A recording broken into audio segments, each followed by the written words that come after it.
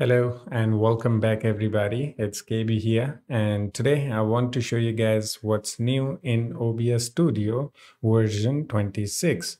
So yeah, this version recently got released and it has some really cool features. Okay, I want to show you that.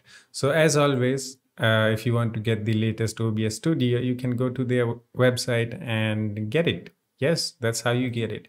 But if you want to read the change logs, or you want to know what are the new features and improvements, you actually have to go to the GitHub page of OBS Studio. From here, you can read what are the new features and all that. Okay, I will put link in the description for both OBS Studio's GitHub page plus the official site. From there, you can download. From here, you can read the new features and improvements and all that. So in this video, I'm going to show you guys some of the new features. Okay, so let's get into it. So the first new plus the biggest feature in OBS Studio is the virtual camera.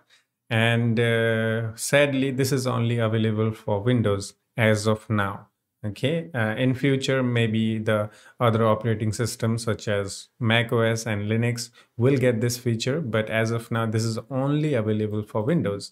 So what does virtual camera do? So actually, whatever scene, for example, in OBS Studio 26, I'm recording my desktop, and here we have new button called Start Virtual Camera. So it doesn't matter what you're recording, gameplay, webcam, or just a screen. You can click on Start Virtual Camera.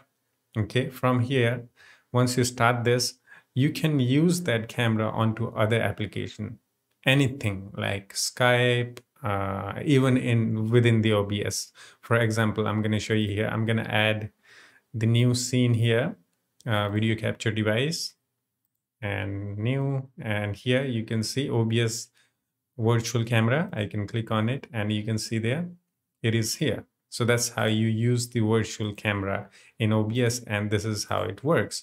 So this will be really useful. For example, say you have only one webcam and you're recording that webcam using OBS Studio, and you want, but at the same time you want to use that camera on Skype. Let's say you want to do the video chat while you're recording with the OBS Studio. So you can do that. Okay, you can have your webcam recording here, and you can start the virtual camera within the OBS Studio, and you can use that virtual camera on Skype to do the video calls. You know, you can do anything, not only the webcam, you can also use any screen that you're recording gameplay, just a screen or anything like that.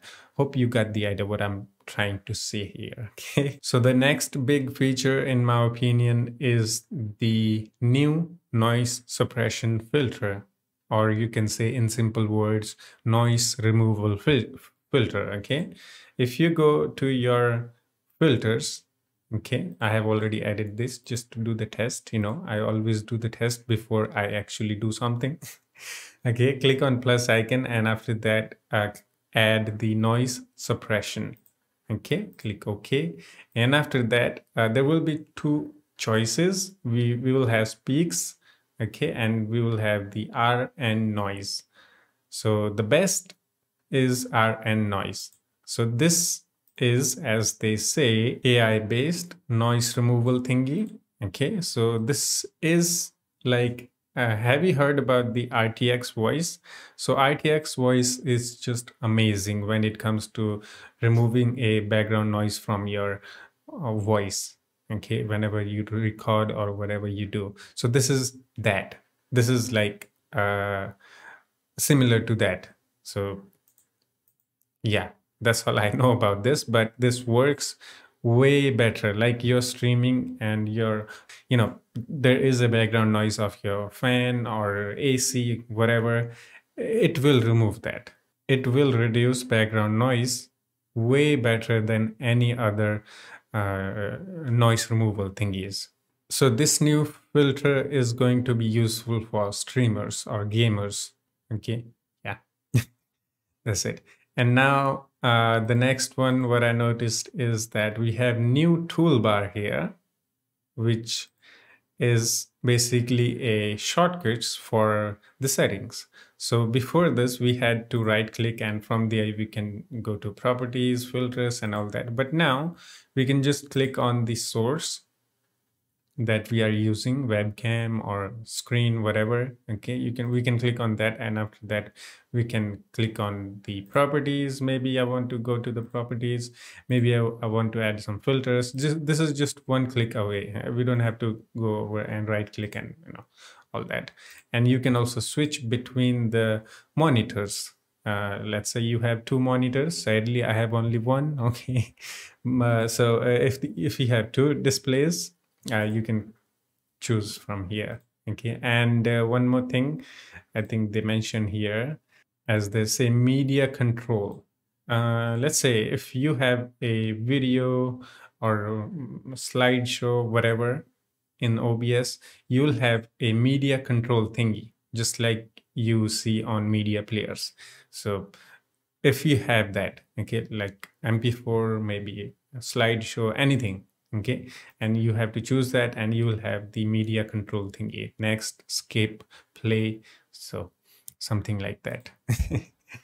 So I think that is it. Oh, one more thing, very big feature, I think, for some of you guys.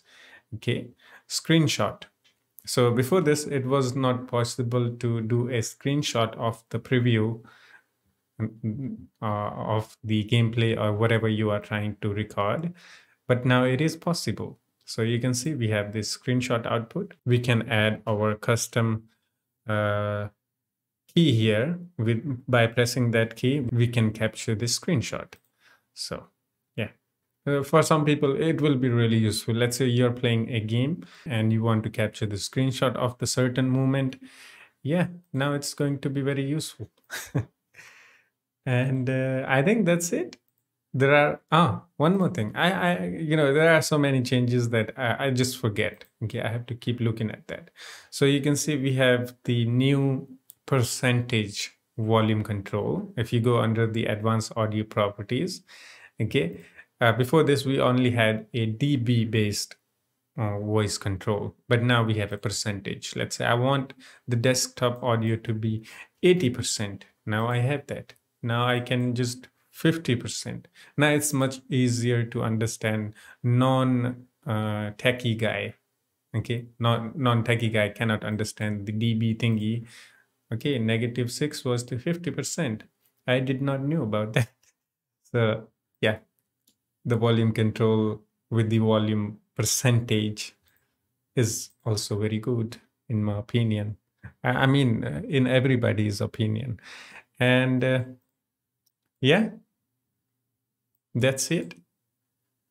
These are the most noticeable changes you will see in OBS Studio 26. And yeah, some of the features are like absolutely great, such as the new toolbar here and the virtual camera built in. Yeah, that's it. Hope you enjoyed it, guys. This is the new OBS Studio 26, and some of the features are only available to Windows as of now.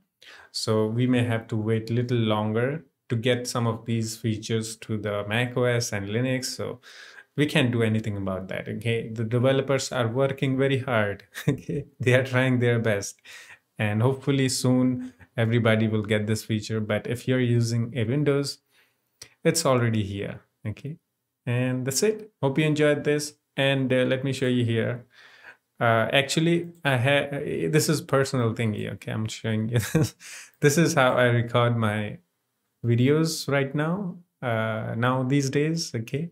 I used to use a double OBS before this, in one webcam and in one the whatever I want to capture, like screen of my desktop. Okay, but now I capture everything in one place, and I leave this OBS Studio just for fun.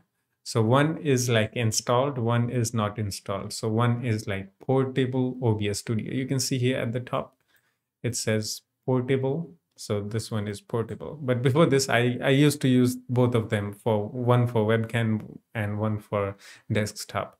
But now I use just one, and I don't know how it looks. It looks amazing.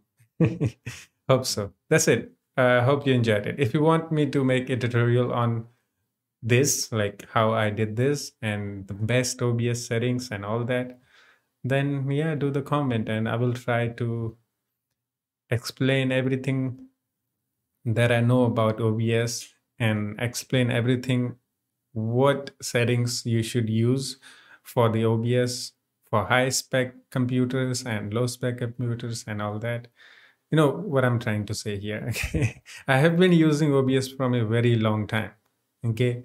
And I have done lots of changes here and there. And finally, yeah, I have done the perfect settings for my OBS. So if you want me to do a full tutorial on OBS, then I can do that. For now, that's it. Hope you enjoyed it. I will put link in the description for the GitHub page and the OBS Studio site. You can go there, download that, and read the new features added to the OBS Studio 26 by yourself.